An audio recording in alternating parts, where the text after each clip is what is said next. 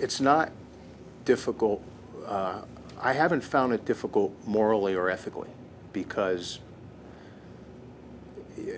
I view my responsibilities as being clearly defined, not only by procedural rules, substantive rules, but by the ethical guidelines.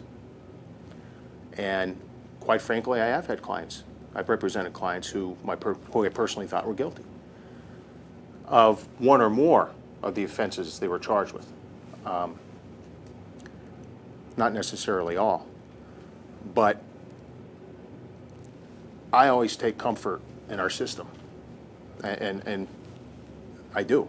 I'm a big believer in our system, and my father instilled that into me.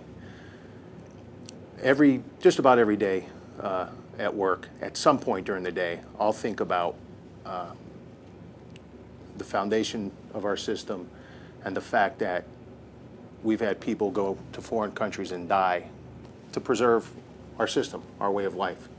The fact that we have a system where we're not a government of men, we're a government of laws. So it doesn't matter who you are, it shouldn't matter whether or not you're rich or poor, shouldn't matter what race you are, shouldn't matter what ethnicity you are, shouldn't matter what religion you aspire to or adhere to, and it shouldn't matter what your gender is.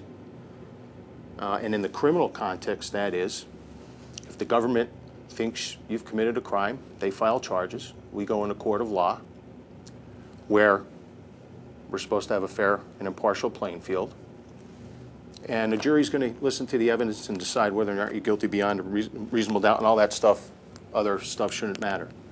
I mean, I take that to heart.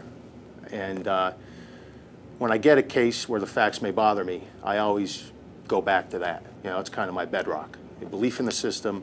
It's not perfect, but you know, our founding fathers, I think, tried to strike a balance between individual freedom, individual liberty, and the power of the government. And it might not be a perfect balance. One of the things I like to say is, hey, our founding fathers weren't soft on crime. You know, they had other concerns. And we have a criminal justice system that operates within that area where they had concerns. And that was trying to balance individual freedom and liberty against the power of the government. But it's not a perfect system. I'd be the first to admit it, but I haven't seen a better one, and you know, I certainly believe in it. If everything happens the way it's supposed to happen.